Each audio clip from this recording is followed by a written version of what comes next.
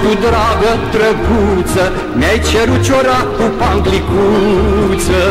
Și-ai mai vrea, și-ai mai vrea, și-ai mai vrea, matale, să-ți cumpere neica și sandale. Shalom, Rabbi ASA. Shalom to you, David. Zdravei, bună ziua, hello. It's good to see you. Excuse me, it's good to see everyone here. And we're continuing with story 29, today being Monday, the 3rd of June 2013 in Southern California. We're about 40 miles north of Los Angeles in a beautiful town called Fullerton, part of Orange County, northern Orange County. And we are blessed to be hosted by my wonderful cousins, Ani and Vivi, who invited us to do this story in their beautiful home.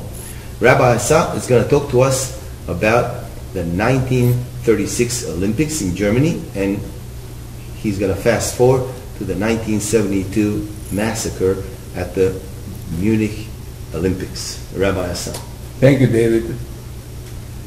The 1936 Olympics are indication of how a dictator like Hitler Make you rotting hell. can influence the world and to bluff his way into prominence. The 1936 Olympics were held in Berlin, despite of all the objections of civilized people that this is not the right time and the right place to be in Berlin. Hitler prevailed and the Olympics took place. Now we know, all of us know about Jerry Owens, the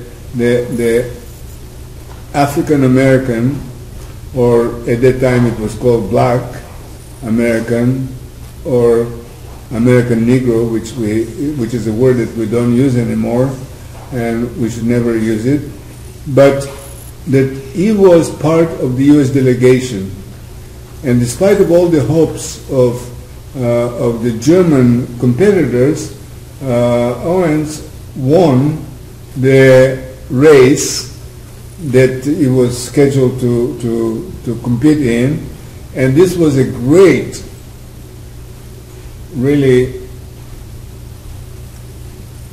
negative to the superior race, which is the white race, or right. the Aryan race, and the Germans really didn't like it at all. To see that a black guy from America was much better runner than the great German or other athletes. Now I'd like to skip from 1936. Well, I'm sorry to interrupt Yeah. you, but I think a lot of our viewers, perhaps not the younger ones, but a lot of our older viewers know very well that Hitler refused to shake hands with Owens. Exactly. Which Not only that, he had very careful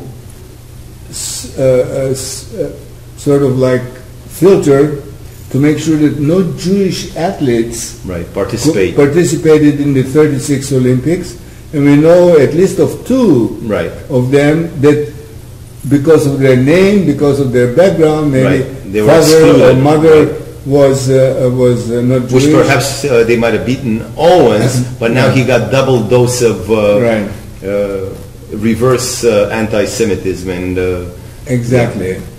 Now, the Olympics supposed to be a world event which is directed by a commission, very important commissions. They already know 10 years in advance where the Olympics are going to take place in the year 2020 or whatever it is. And we must respect the leaders of the movement, of the Olympic Committee.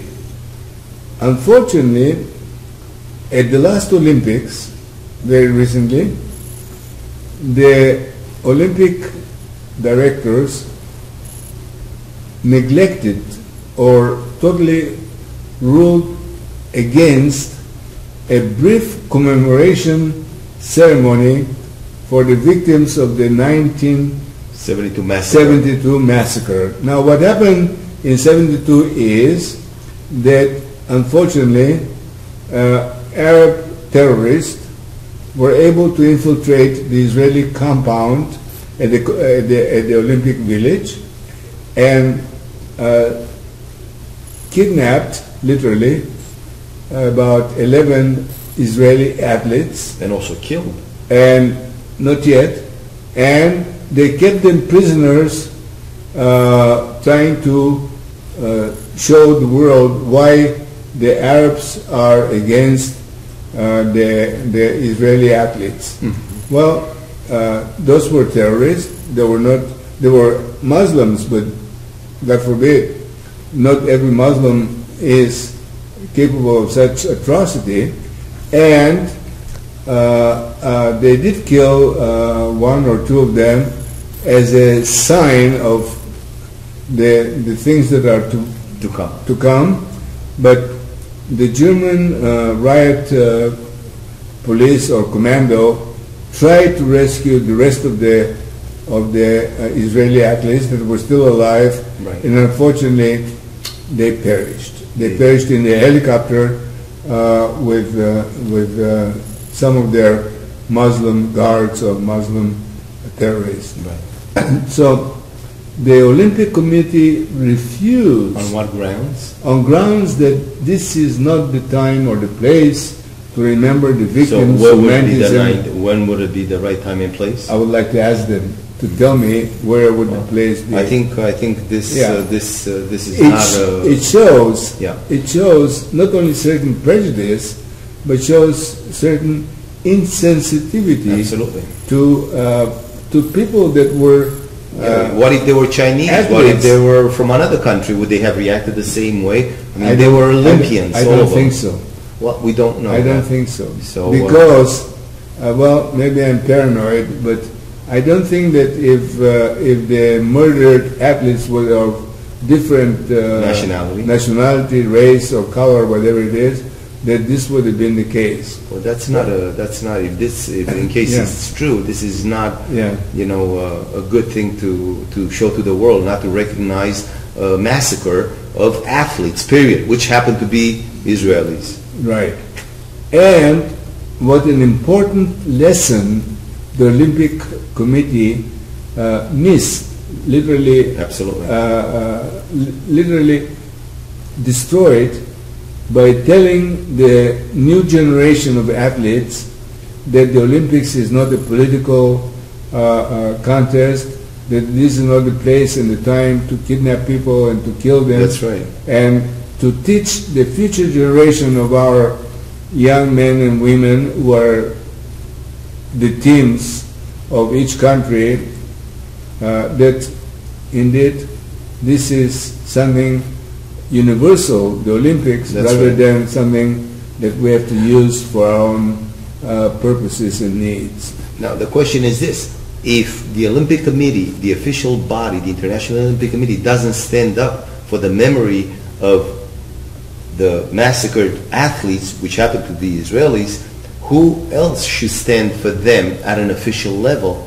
Because they represented the Olympics, these participants. Exactly. And yes, they did miss a great opportunity, and unfortunately, not only did they miss an opportunity to teach something valuable, but they also created an opportunity to teach that silence is acceptable for whatever reason it is when something so horrible was done to other human beings. And that's the second part that troubles me, because people say, well, you see, the Olympic Committee doesn't even care about that Olympians were massacred there. They care about only running their enterprise and the competition. So hopefully they will revise this. Perhaps the key word is silence. And maybe in the next segment we'll talk about the silence of the world while we, the Jews of Europe, were being slaughtered and being gassed. And I'm sure when you talk about that, you're going to make reference to the famous expression when you are the last person to walk towards the gas chamber. Bonhoeffer. That's right. The German Lutheran pastor. That's right. Bonhoeffer said. And with this we'll conclude our story. Yeah. Tell us the little... Well, he said that when they came for the Jews, I didn't mind it because I wasn't a Jew. Yeah, Pastor Bonhoeffer was Lutheran. When they came for the Gypsies labor unions, or the labor unions, I didn't care because I wasn't a worker, a union person. Union member. When they came for the Gypsies, and you could build your own category of people. All the people. I didn't. I stay silent. I didn't say anything because I wasn't this, I wasn't that. Basically, it says when they came for me, there was no one left to speak for me, and I went, and he did. That's right. He did.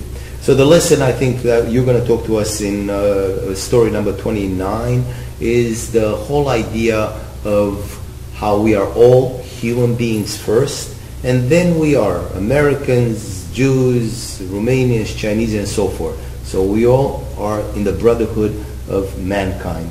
Exactly. Goethe said, and Beethoven put it to music in Symphony Number 9, Ode to Joy, and so forth. Yes. So thank you very much, My Rabbi ASA. my favorite symphony, by the way. Especially the end.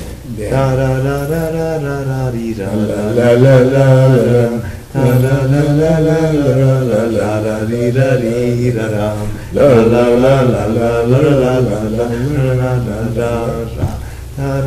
And so on. Next time, Rabbi ASA, who is also a proficient musician, he's going to sing with do re mi, with notes. Yes.